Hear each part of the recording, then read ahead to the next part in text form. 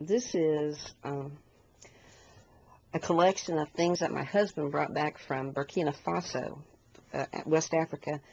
And in class, we talked about how art can be an expression of culture, or how often we can learn things about other cultures through their art and through the things that they depict. And then the next day we were talking about how art, besides being an expression of creativity, can be used as a learning tool and a way for kids to explore, and also as visual examples of different things in different types of social contexts and things. And I really think that art gives us a way, especially people who are visual thinkers, to make more sense of the content of what we're discussing. And also, as one of the writers that we read about, they said that, through art we can have our emotions stirred to the point that we want to become socially active.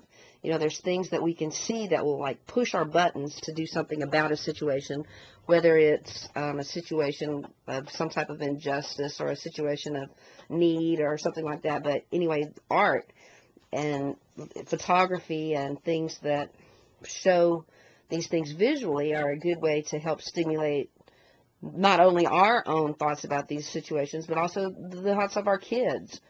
So I really, really am looking forward to using art as a tool to enhance learning, as well as a tool to express creatively.